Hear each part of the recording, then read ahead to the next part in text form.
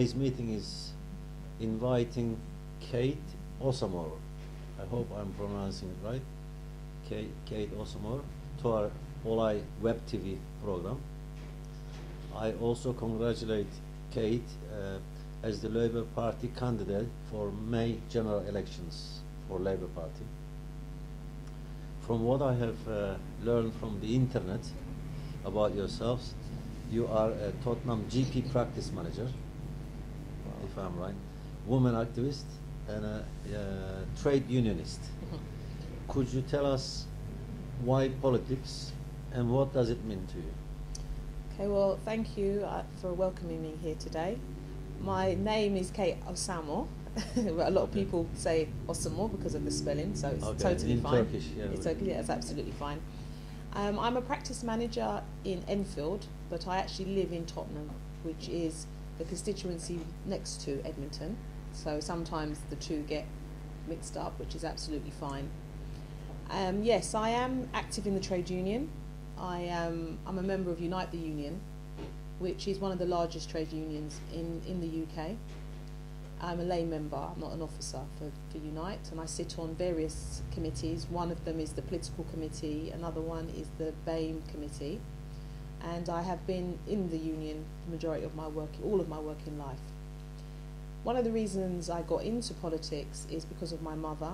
My mother is Martha Osamor, and in the 1980s she was the vice chair of Black Sections. Black Sections was a group of Labour Party members who were of Afro-Caribbean heritage who wanted to have a voice within the Labour Party.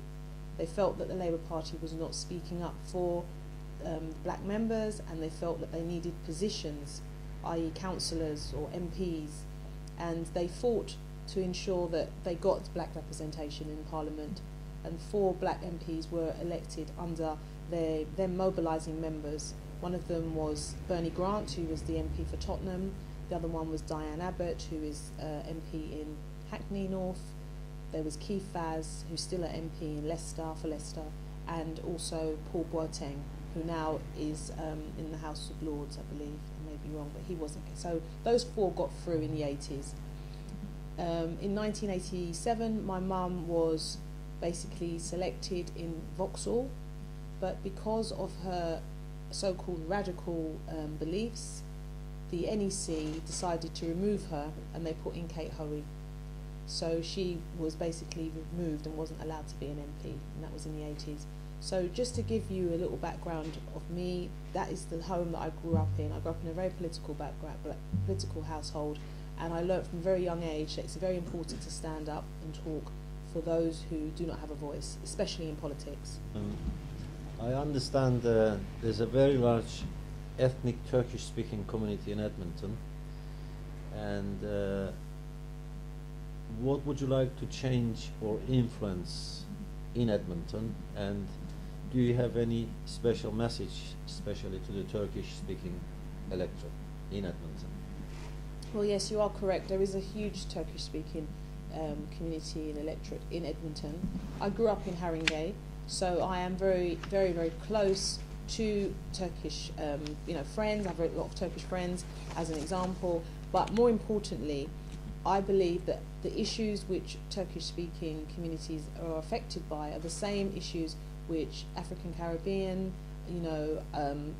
there's many communities, I could list them all, but what I'm basically saying is that they all overlap.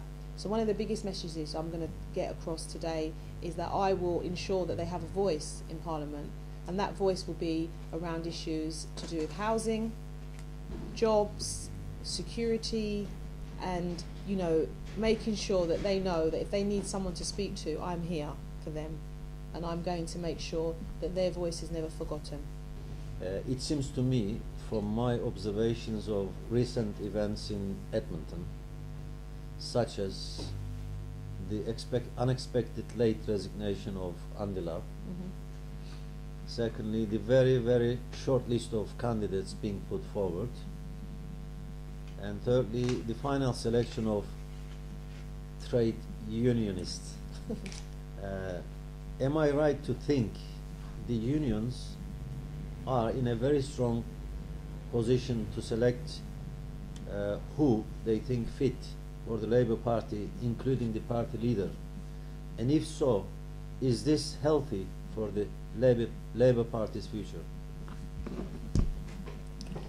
Well, that's a very interesting question, and that question has come up before.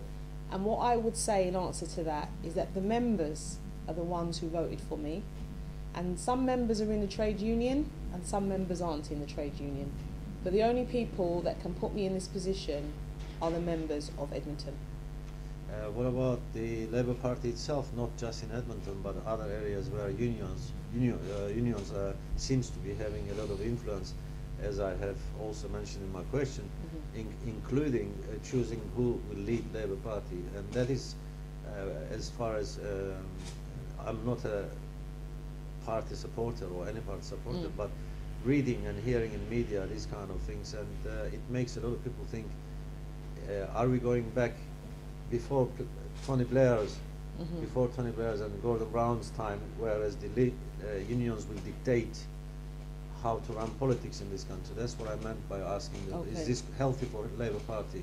Is it true, first of all? And if it is? Okay, I mean, I think what we need to understand here is that the trade union was there before the party, and the Labour Party was developed as a voice for trade unionists. Okay. So that link must always be there. There's a historical link. It's a historical link, and that link will always be there. And going on to the leadership and whether trade unionists were able to vote for the for the leader, it is true to say that as a Labour member and a member of the union, you are given another vote because your union is affiliated to the Labour Party. But that is something you pay into.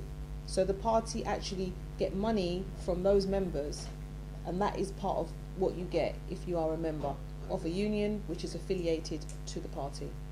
So it is a relationship which is a clean and transparent relationship, but it does mean that members of the Labour Party who are members of a trade union which is affiliated to the party, they will also be given a second vote.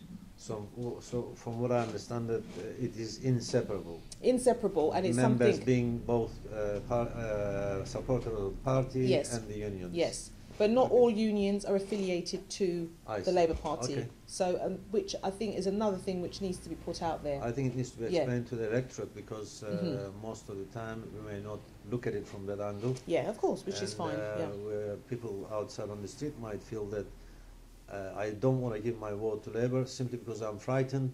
I don't want strikes. I don't want socialist unions trying to dictate issues into my life. Yes. So that's why I asked the question. Yeah, that's a fair question. And I think also one thing we must remember is that every trade union which is affiliated to the party, it gives the party over £1 million.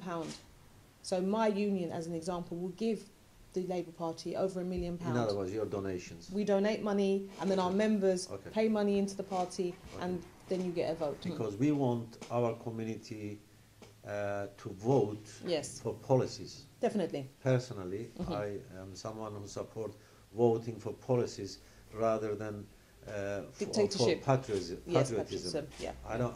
I don't think it's healthy for our families and our children. For our future. If we just keep supporting Manchester United, but if support Arsenal. I'm an Arsenal supporter. If whoever plays well should win the match, as far as I'm concerned.